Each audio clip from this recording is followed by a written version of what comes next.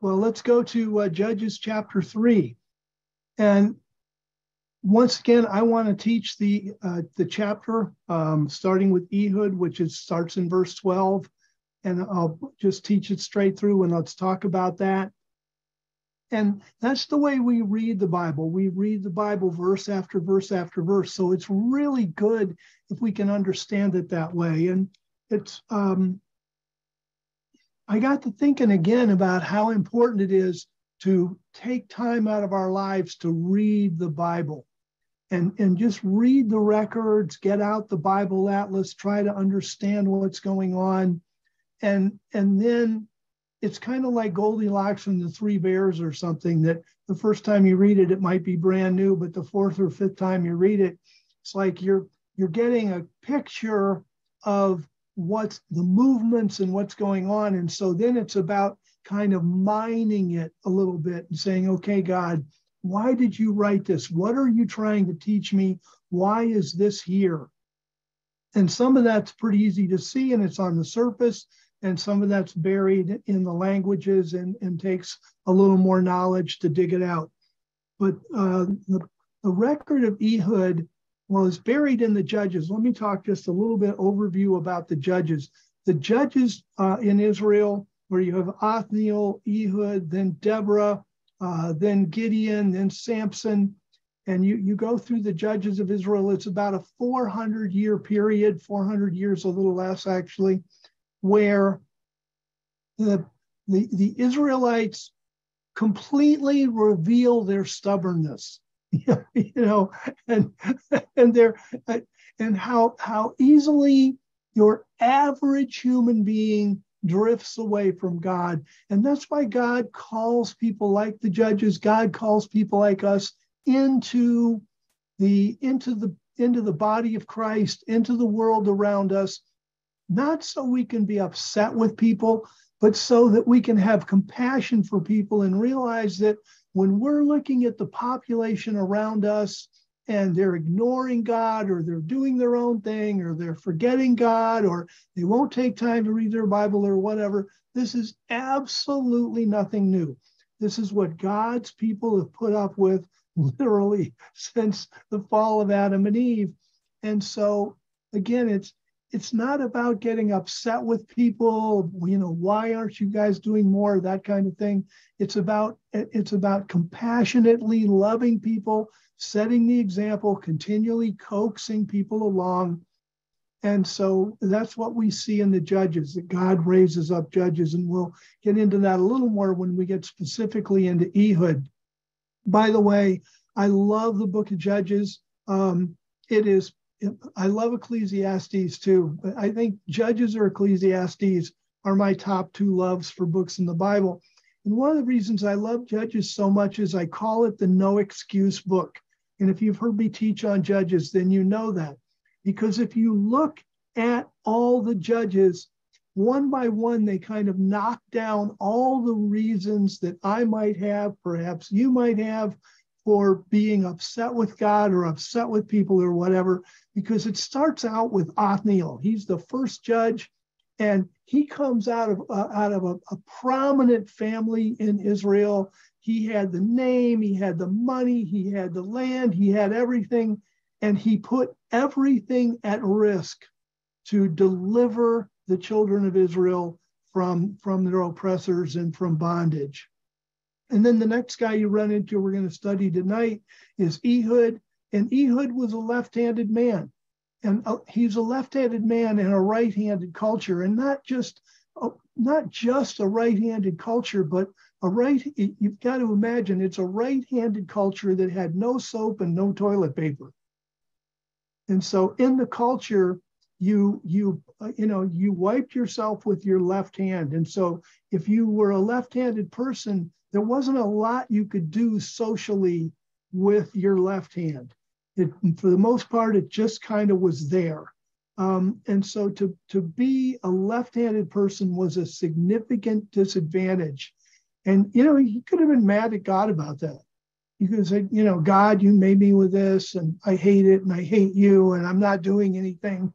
But he didn't do that. And he got right in the fight. And we'll see that as we go into Judges 3. Judges 4, we pick up Deborah. And Deborah was a woman in a man's culture, and not like a man's culture where people think maybe today is a man's culture, but a woman in a culture where women were really genuinely oppressed, denied opportunities, looked down on, and yet she rose through the ranks and led the people of Israel to victory in the defeat of the Canaanites. And then the next guy we meet is Gideon. And Gideon he came from a family of idolaters. He came from a poor family in Israel, and he dealt with fear in his life. You know, Gideon's the one we talk about, Gideon's fleece. Why did Gideon have to put out a fleece? Because he was afraid. He didn't believe. Was that really you, God? Was that really you? I'm not sure if that's really you. And yet God worked with him. And lots of people are afraid or they're depressed.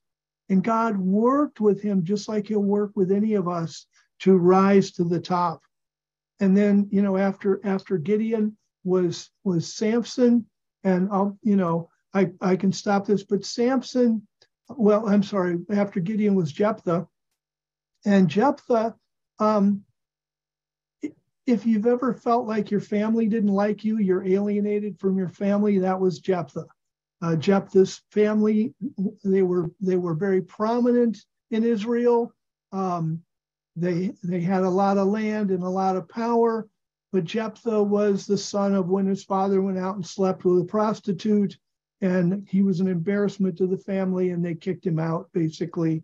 And so, and yet he overcame that stigma, and he rose up to deliver Israel from the Ammonite invasion.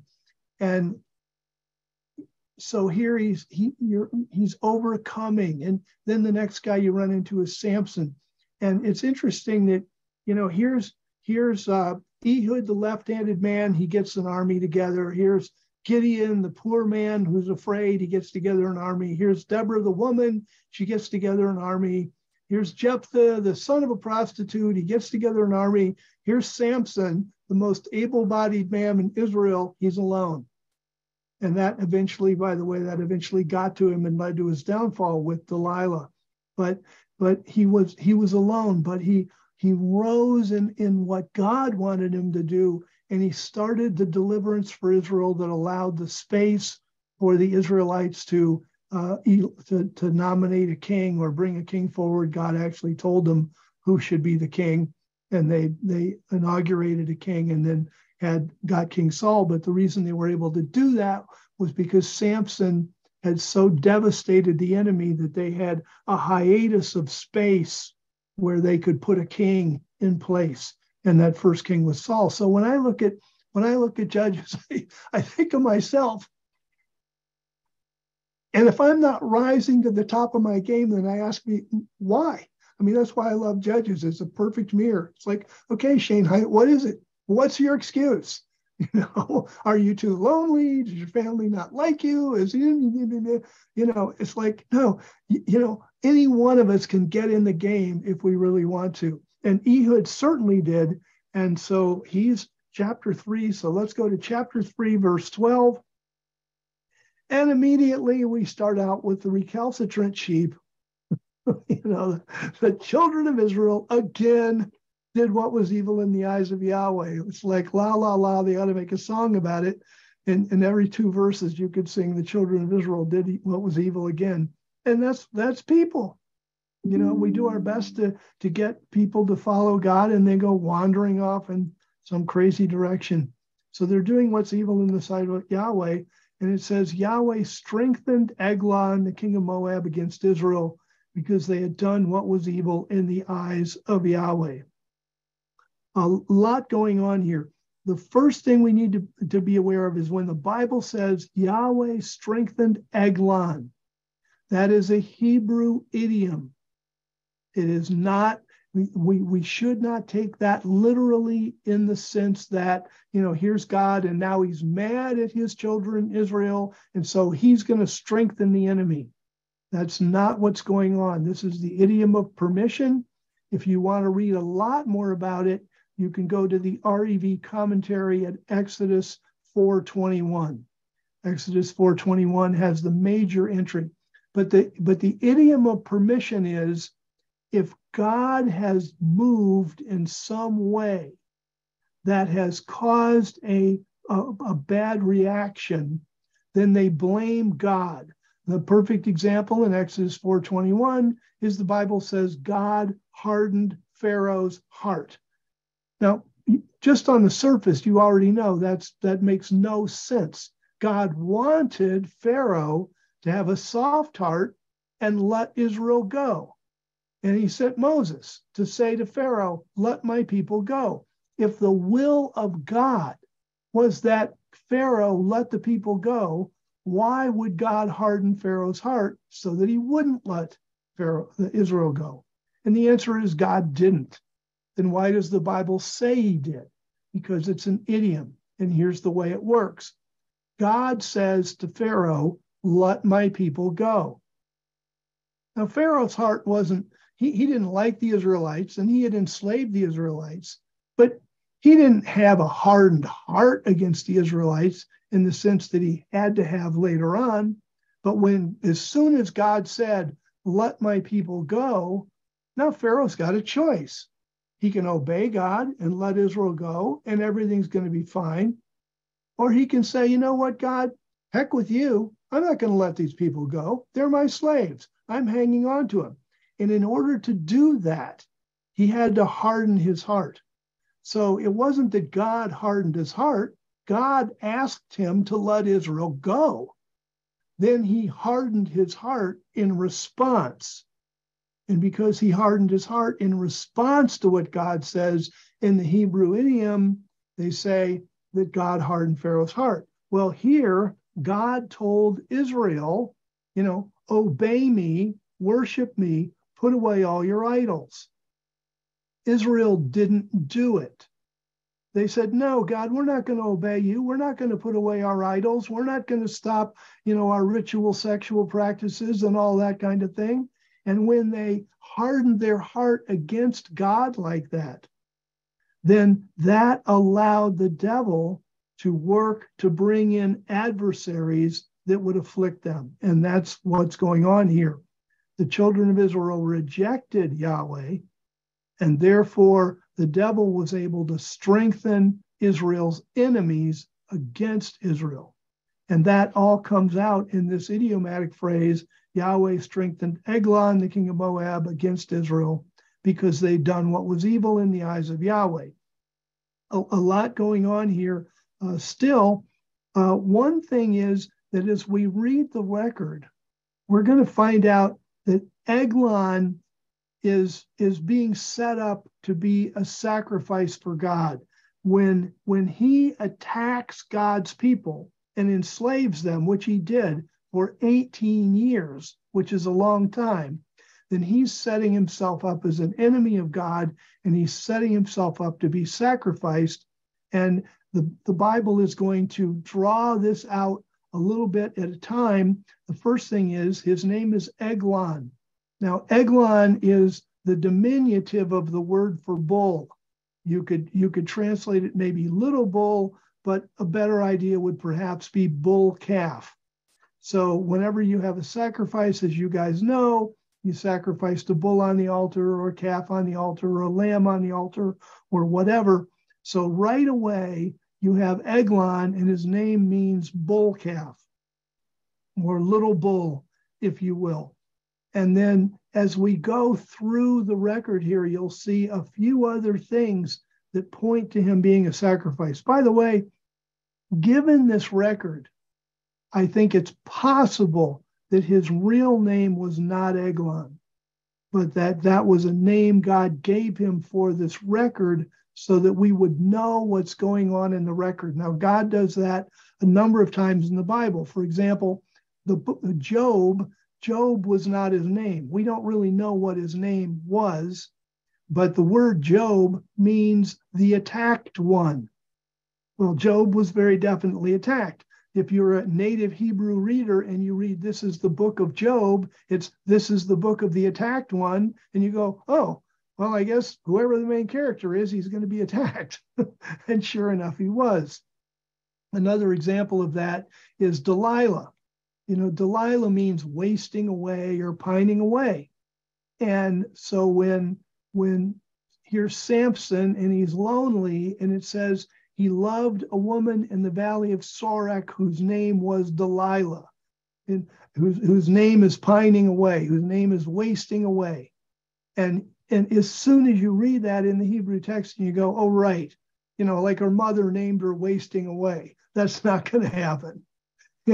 So she's got this name that's actually a designation. And as soon as you read Judges 6, that there was, or I guess Judges 16, that there was a woman in the valley of Sorek whose name was wasting away, then you go, oh, I know what's going to happen to Samson. So I think that's the same thing that's going on here in Judges 3:12, that you've got this guy named Eglon, little bull, and you're like, okay, I think we've got a sacrifice coming. Verse 13, so he gathers to himself the children of Ammon and Amalek, and he went and struck Israel, and they possessed the city of palm trees. You've got a number of things going on here. First of all, when it says he struck Israel, it's a word for smote or even strike down, meaning that there's a war. It's not like the Moabites come marching in with a brass band and the Israelites say, yeah, we'd like to be your slaves. They took the land by force. They had to kill a lot of people. I'm sure a lot of men were killed. A lot of families were displaced. A lot of women were raped. That went on when verse 13 says they possessed the city of date palms. The city was called Jericho, but once the walls were knocked down, then there was just a bunch of palm trees around. And so the name changed and it became called the city of palms or the city of date palms. So the city of date palms is the city of Jericho after the walls fall down. And you'll see that several times through the Old Testament. Now here's the Moabites, and the Moabites gather up the Ammonites and the Amalekites and attack Israel. Now, there's some things going on here behind the scenes. One is, here comes Israel with this huge army out of Egypt, and they've got to go around the east side of the Dead Sea, which means they're going to go right through the territory of Moab and right through the territory of Ammon, and they could have easily cleaned house and taken those kingdoms. But look what happens. Let's go to Deuteronomy. Go to Deuteronomy chapter 2. And in Deuteronomy chapter 2, we'll start in verse 8. The text is reading verse 8. So we passed beyond our brothers, the children of Esau. Those are the Edomites who live in Seir, away from the Arabah road. The Arabah is the desert by the Dead Sea that comes from Elath and from Ezion Geber, which is in the south. We turned and passed through the road by the wilderness of Moab. So they're on the east side of the Dead Sea. They're going toward Moab. Verse 9, Yahweh said to me, do not harass Moab nor provoke them to war, for I will not give you any of his land for a possession, because I've given it to the children of Lot for a possession. The children of Lot were the Moabites and the Ammonites. And if we go down to verse 19, same chapter, Deuteronomy 2, verse 19, God says to Moses and the Israelites, and when you approach the territory of the children of Ammon, do not bother them, nor fight with them, for I will not give you any of the land of the children of Ammon, because I've given it to the children of Lot. And that, again, the sons of Lot were Moab and Ammon. So when Israel was coming out of Egypt and had their army ready, they had fought some battles. They were keen to war. They were about to march into Canaan. They could have cleaned up Moab and cleaned up Ammon. And instead, God said, don't touch Moab or Ammon. How does Moab and Ammon repay Israel for that great kindness? As soon as Israel shows a little weakness, they march over into Israel, kill a bunch of people, take over a bunch of cities, rape a bunch of women, And there's a mini lesson there about people in Thanksgiving. I know in my life, I've helped people that have turned around and stabbed me in the back. You probably in your life, if you've lived as many years as I have, or even not as many, have helped people out who later on either ignore you, defy you, stab you in the back, say bad things about you, whatever, and it's here in God's word. And see, again, the word of God is written to teach us. We're supposed to draw lessons for this. One of the lessons for this is just because you do something for somebody, don't hang the moon on the fact that they're gonna love you in return. Some people may, and praise God for that. But don't be surprised if somebody that you helped and blessed turns around and stabs you in the back. You're looking at an example of that right here. That kind of thing happens.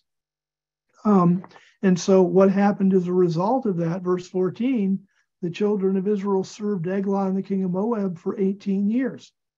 There's an interesting mini lesson in this too, because the children of Israel could have served God willingly and God would have blessed them. Instead, they defied God. And so now they're serving Satan and his minions unwillingly, and it's miserable. And I forget the name of the artist, and many of you guys who do music much better than I do will remember the guy who sang that song, "You've Got to Serve Somebody." And it's really true. You're going to serve somebody. And the children of Israel decided they didn't want to serve God, but then they end up serving the devil and his children. Verse 15, and the children of Israel cried out to Yahweh. So Yahweh raised up a savior for them, Ehud, the son of Gerah, a Benjamite, a left-handed man. And the children of Israel sent by his hand a tribute to Eglon, king of Moab. And there's so much in this verse. We'll take it apart piece by piece. First of all, there's some really interesting humor here because it says Ehud, the son of Gerah, was a Benjamite, a left-handed man. The word Benjamin, the name Benjamin, is Ben Yamim, son of my right hand.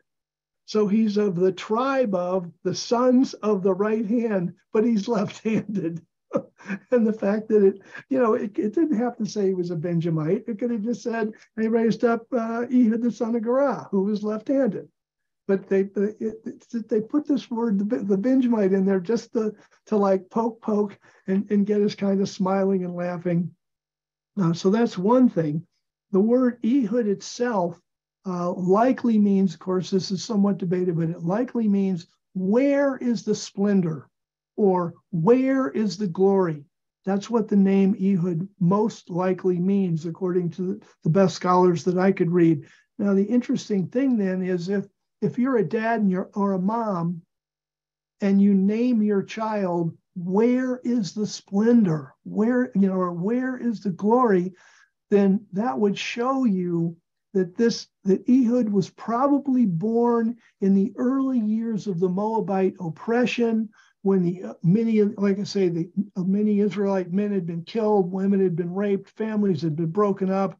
It was just a really, really, really difficult time to be alive. And you could see where a child would be born and he would be named, where is the splendor? And so this tells us then if the Moabite oppression was 18 years, and if I'm right about Ehud and when he was born, then he's probably a 16-year-old kid, 17-year-old kid when he's called upon by God. This fits perfectly with what we see. The apostles were probably right about that age when Christ called them. Jeremiah, if you remember, when he was called, God said, "I'm sending you." Jeremiah, I don't know how to speak. I'm a youth. God said, "Don't say you're a youth." So Jeremiah and he wasn't married. So Jeremiah was probably 14, 15, maybe 16. And I think that's probably the guy we're dealing with Ehud. And that is one more mini lesson in here, which our youth can take a lot more responsibility sometimes than we give them credit for. We just need to give them some responsibility, give them some room, coach them, mentor them, and let them make a few mistakes, but they've got to rise up and take over. They will sooner or later anyway. And then another thing I want to point out is when it says Yahweh raised up a savior for them, they didn't really deserve it. It says they cried out to Yahweh. Why? Because they were in pain, because they wanted food, because they wanted their land back. So they cried out to Yahweh. It doesn't say they begged his forgiveness, that they offered sacrifices to him. You know, they're kind of doing the minimal thing. There's another mini lesson in there for us. Sometimes if somebody's been way out to lunch with God, you know, they all of a sudden want to come back and they're like, I'm back. And we can kind of be like, well, you know, just like that, you're just going to come back like that. And then we get all up on our high horse and stuff. But the fact is, that's really all you need to do. You know, God accepts people who do that. And we have to accept people too, and just realize that's people. And we've got to have the same heart that God does to bring people back in, pull them back in, get them realigned with God. And we certainly see that here. And then it says that Yahweh raised up a savior. Sometimes that just sounds so glorious. Yay, I'm a savior. You know, and we think about the judges, but then you start looking at the judges. None of them had an easy life. And then you look at the prophets, Jeremiah, Isaiah, you know, they didn't have an easy life at all. And here's, you know, the Apostle Paul, and everybody knows the name of the Apostle Paul. It's like, yay, the great Apostle Paul, and he was the great Apostle Paul. But here's how the Apostle Paul described his life in 2 Corinthians 11, verses 26 and 27, which you can go to if you want. 2 Corinthians 11, 26 and 27. He says, in frequent journeys, in dangers from rivers, in danger from robbers, in danger from my own people, in danger from the Gentiles, in danger in the city, in danger in the open country, in danger at sea, in danger among false brothers, in labors and struggles, in many sleepless nights, in hunger and thirst, often without food, in cold and without adequate clothing. There's the great Apostle Paul. You know, and I think hundreds of prophets and apostles and godly men and women can't be wrong. That basically, if the devil is so sneaky and he's got so many systems in the world set up, that it's very, very difficult to stand up and really take a stand for God and not getting beaten up for it. And so we've got to make up our mind. Are we going to stand up and get beaten up for it? Or are we going to try and fly under the radar and hope that nobody notices this? You know, that's not where we want to be, and that's not the way God's going to succeed. When God raised up a savior, Ehud, it wasn't like Ehud said, yay, I'm the savior, what a glorious position. You know, then he goes and risks his life, and it was just a miracle after miracle of God, as we're about to see, that he even survived. So anyway, the beauty of all this stuff. Oh, one last thing I wanted to point out in verse 15, because the children of Israel, I like this too, because here's Ehud, the left-handed man, who can't carry a tribute in his left hand, because that would mean it would be, you know, soiled or whatever. And it says the children of Israel sent by his hand. So he's got to bring this tribute in his weak hand. A tribute to Eglon, king of Moab. Now, something that you need to be aware of is that this word tribute can mean gift or present, but it also is used for the grain offering that went with the burnt offering. Because if you remember from the law of Moses, every burnt offering had a grain offering that went with it. And we can see this in a number of verses. We don't have to go there. But for example, Numbers 28, 18 to 20 talks about the animal sacrifice and then the grain offering. So now you've got Eglon, he's the little bull that could be sacrificed. And now you've got the grain offering that would be sacrificed with him. And that's again buried in the Hebrew because it's properly translated tribute. But anybody who reads the Hebrew fluently knows, well, isn't that the word for grain offering? Well, yeah, same word. So it's a tribute and it's a grain offering. And so that is reflected in this kind of setting Eglon the king up to be the fat calf sacrifice. So verse 16, Ehud made himself a sword that had 2 edges, a gomed in length, and he strapped it under his clothing on his right thigh. A lot in this verse. One is the word edges is actually in the Hebrew the word mouths, M-O-U-T-H, your mouth. So the sword has 2 mouths. This is very common, by the way. There's a lot of places in the Hebrew text. If you're reading the King James or another version and you read the word edge of a sword, it's often the mouth of the sword, because the sword is personified, and it's like you hold it out there and it eats your enemy. That's the idea behind so his sword had 2 mouths, one on each side. A gomed in length, this is the only place in the Bible that measure is used. People believe it's between 14 and 16 inches. We've never actually found one. There's just estimates.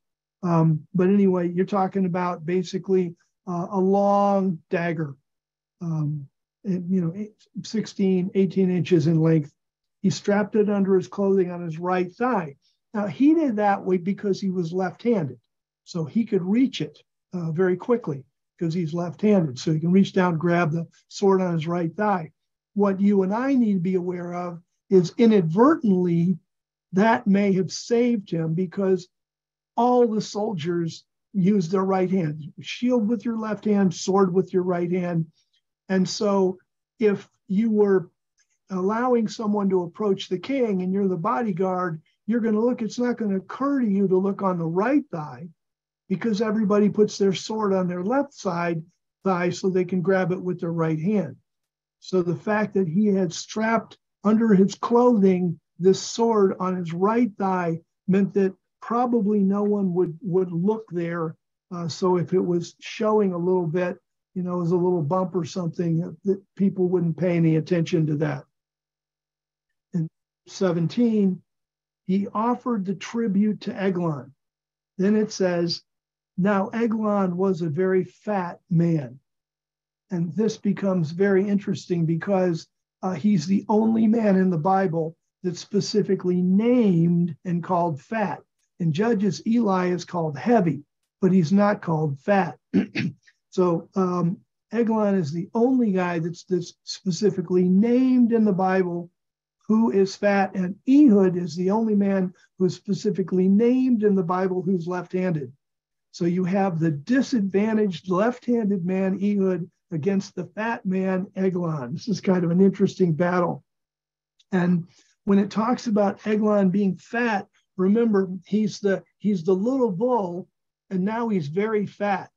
And this kind of, there's a couple of things behind the scenes here. One is, if you remember the parable of the prodigal son, the father killed the fatted calf, and the fatted calf was a big deal in the biblical time period. And so here, now you've got the little bull who's very fat, and he's being offered with a grain offering. You've got kind of behind the scenes, you've got this kind of perfect setup where God is setting up Eglon to be an offering. And then the other thing that's interesting about this, when it talks about him, if you remember, the most quoted passage in the Bible is Isaiah 6:10, which is the prophecy about, make their hearts fat so that hearing they don't hear and seeing they don't perceive. And so if your body is fat, then your heart is fat. And your heart is being your mind, your organ of thinking.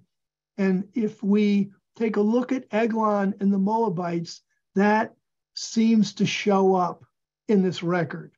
There are things that they should have noticed that they didn't pay any attention to. There's things they should have done, like when Eglon dismisses his bodyguard, he should have never been overconfident and done that in the presence of an enemy soldier. I don't care if he's left-handed, and the bodyguard just left, and they shouldn't have done that. I mean, they could go and stand outside the door maybe, but there's just things that happen that indicate the people were dull in their brain. And that's exactly what Isaiah talks about when it says, make their hearts fat, because your heart in the biblical parlance is the organ of thought. Your organ of emotions was your intestines and your guts. That's why we talk about bowels of mercies. So here's Eglon. He's verse 17. He's very fat. He's set up for the sacrifice. And so verse 17 says, he, that's Eglon, or Ehud rather, offered the tribute to Eglon, king of Moab. Verse 18, and when he had finished offering the tribute, he sent away the people who had carried the tribute. It seems to be buried in there, but it's a beautiful mini lesson about true leadership and compassion, because Ehud had no guarantee from God that he wouldn't be killed. I mean, certainly there are a number of prophets who were killed in the biblical record. You know, and Ehud is going to walk into the de facto capital city of an enemy king, walk into the palace and kill the king right there in the palace. And is he actually thinking he's just going to walk out? Like the king isn't surrounded by bodyguards. The king isn't going to scream out. People aren't going to hear. The whole place is going to be packed with soldiers. You know, he had no promise from God that he was going to stay alive. And again, see, this is true commitment. When it says God raised up a savior, you know, Ehud, you know, yeah, he's the savior. He's a hero. But going through it, he didn't have any promises. It took guts. It took courage. It took a willingness that, Lord, if it's going to be my death, it's going to be my death. It's like Patrick Henry. I regret I only have one life to give for my country. It's like Jesus Christ, you know, your will be done. You know, and we see this with Eglon. And I love in verse 18 that when he finished offering the tribute, he sent away the people who'd carried the tribute, you know, and it would take many people. I mean, this is the tribute from all Israel. This is probably hundreds and hundreds of pounds worth of stuff. And it would just be this long train of people all bringing in things one after another. And so there'd be a lot of Israelites there. And Ehud knew what his job was, and he didn't want them around getting slaughtered. So he sent them away. That's true leadership, true compassion. You know, we talk about taking care of our people. This is taking care of your people, and that's how we've got to do. And he escorted them out. He made sure they got clear of danger.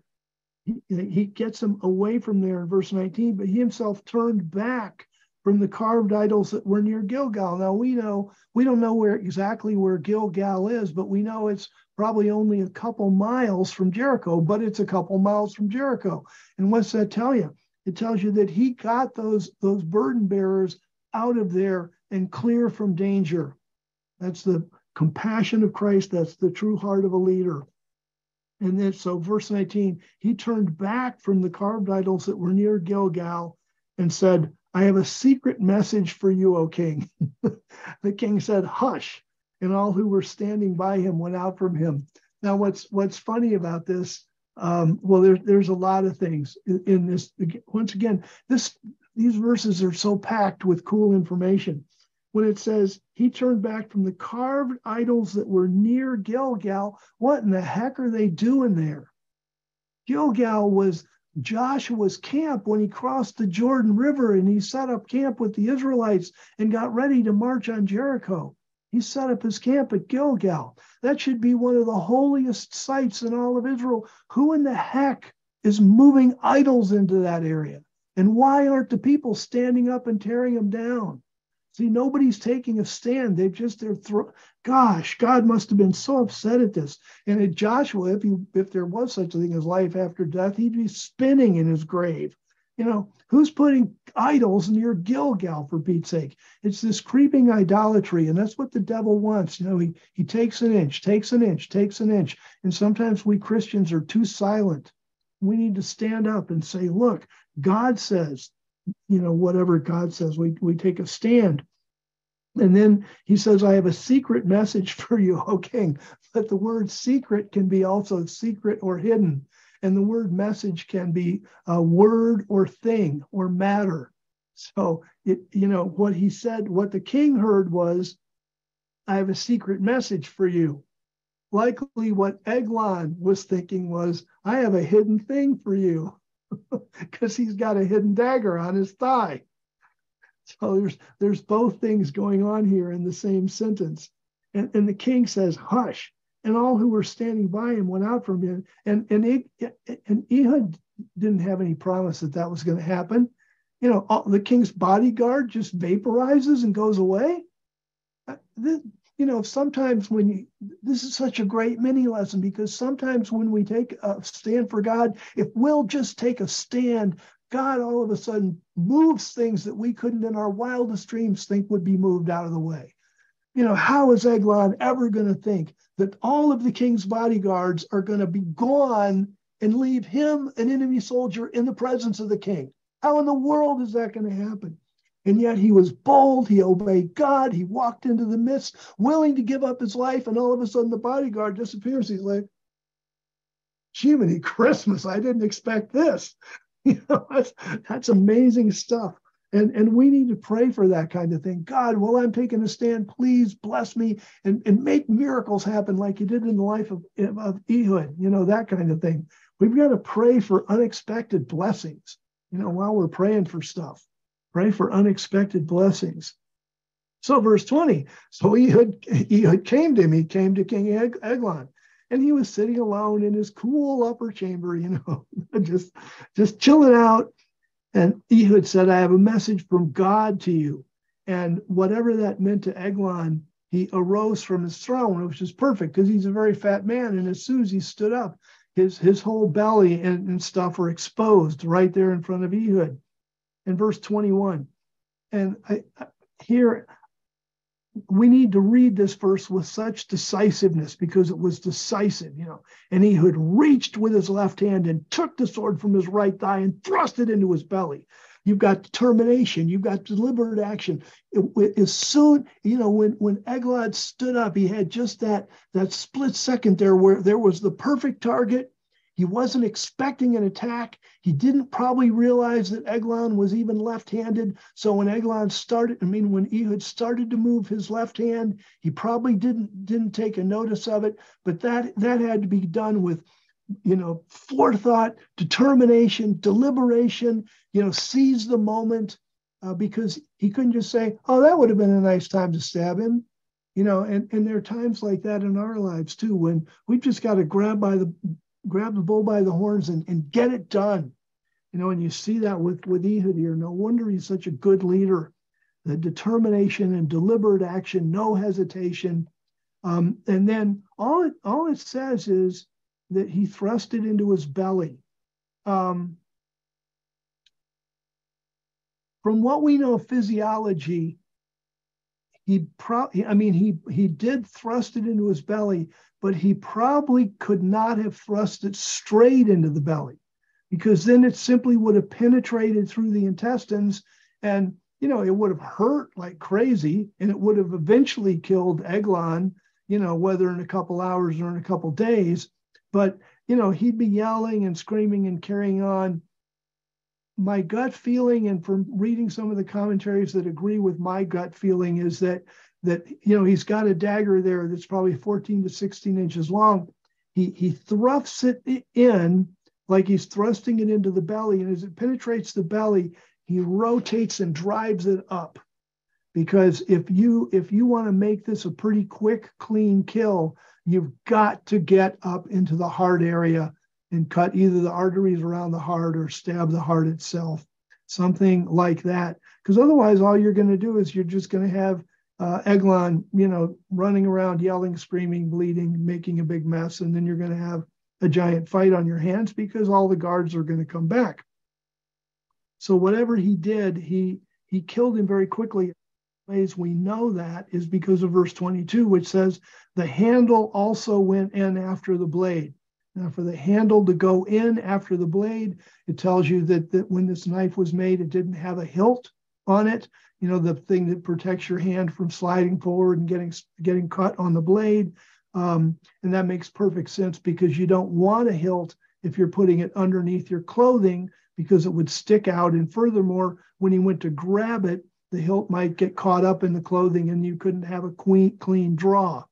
So that's why the handle can go right in after the blade.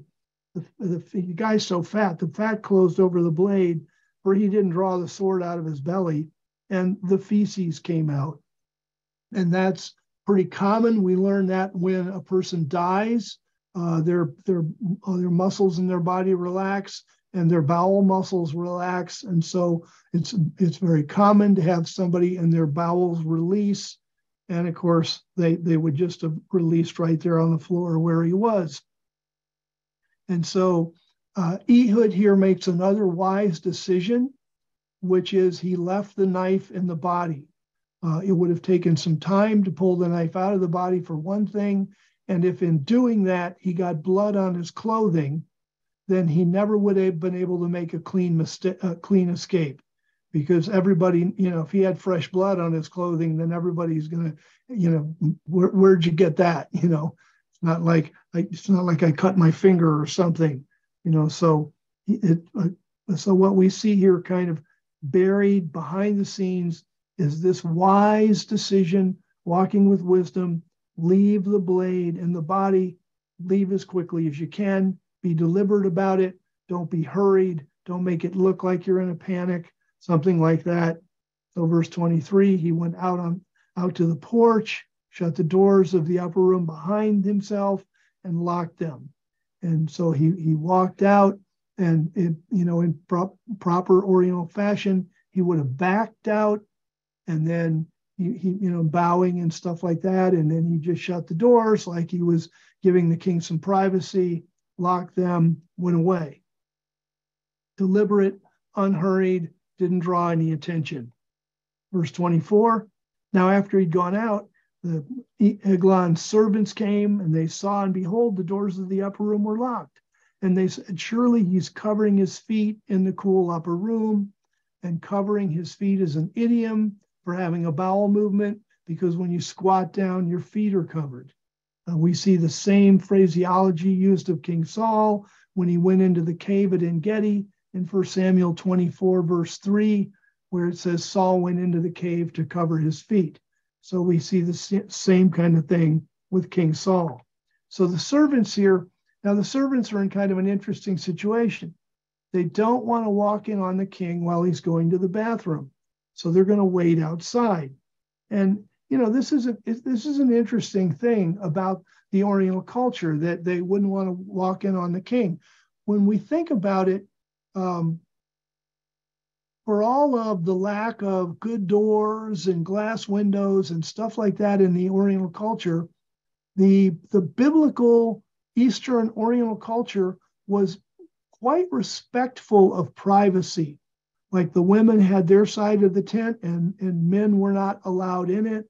And you can read the whole Bible. You never read any details about how exactly people went to the bathroom, how they cleaned themselves, how women dealt with their periods. We don't have any idea of how women cleaned up after babies. Now we have diapers, and it's really easy. But what did they do in biblical times? And there's so many private things that simply aren't discussed in the Bible or other Eastern literature. I mean, you read the literature we have from the Babylonian Empire, the Akkadian Empire, the Assyrian Empire, and that type of thing. It never describes any of those things. It in a sense, as barbaric as the society was in one sense, they were kind of prim and proper and very respectful of things in a different way. So here's the king, and he seems to be going to the bathroom, and there's two reasons they would think that. One, the doors are locked, and two, there's all these feces and excrement on the floor, and Eglon was very fat. So that really stunk and smelled up the place. And since it was a cool summer room and there was a breeze, they could all smell it. So that's why they said, they said, surely he's covering his feet in the cool upper room. And the reason they could say that is because they could smell it. In verse 25, and they waited anxiously until they were embarrassed. It's like, oh my gosh, they just didn't know what to do. They didn't want to walk in on the king, but the other side of the coin is it's like, there's got to be something wrong here. So this is taking way too long. So they waited till they were embarrassed, and behold, he did not open the doors of the upper room. So they took a key and opened them, and behold, their Lord was fallen down to the ground dead. And what was happening in Ehud's life? Well, as soon as he got clear of the palace and the guards and the army men and whatever, he escaped while they waited. He passed beyond those carved idols, and escaped to Sireth. So he goes beyond Gilgal, and he goes up into the hill country of Ephraim. Of Benjamin, goes up into the hill country of Benjamin, and Ephraim. Then it came to pass, verse 27, when he had come, that he blew a shofar in the hill country of Ephraim. And that was a way of sounding a call to arms. That, it's a war cry, if you will. And the children of Israel went down with him from the hill country, and he was before them. Again, he's a left-handed man, but he's a good leader, and he knows, these people are just coming out of idolatry. They've been oppressed for 18 years. They may not have a lot of confidence about whether or not they can kill off these Moabite oppressors. And so what's he do? A good leader knows when to step into the front and be deliberate, and when to encourage others to step up and get their job done. And Ehud was a great leader. He read the temperature of the people, and he's going to go first, and he's going to set the example. Verse 28, and he said to them, follow after me, for Yahweh has given your enemies, the Moabites, into your hand. And by mentioning Yahweh, he does two things. One, he humbly takes the attention off himself. He doesn't tout himself as the great deliverer, the great savior of the people of Israel. He gives that credit to Yahweh, but also these are the people that had forsaken Yahweh for years. So he's got to get them pointed back in the right direction. So he reminds them, Yahweh has given your enemy, not your gods, your stupid idols, but Yahweh has. And he points them back to Yahweh. And we got to do the same thing. When God does great things, we can point people back to Yahweh. They went down after him, captured the fords of Jordan leading to Moab, and did not allow any man to cross over. That's great wisdom, because in that time period, there's not a lot of natural water. There's, with the exception of the Sea of Galilee, there's no lakes in all. Well, there was Lake Hula, but it was very tiny and way far up north. But in the main body of Israel, between Dan and Beersheba, there weren't really any lakes to speak of except the Sea of Galilee and this little puddle of a lake above it. So people weren't natural swimmers, and the same thing with Moabites. So the Jordan River, which if you're a good swimmer is not particularly daunting, if you can't swim, it becomes very daunting. So if you want to get across it, you go to the ford areas.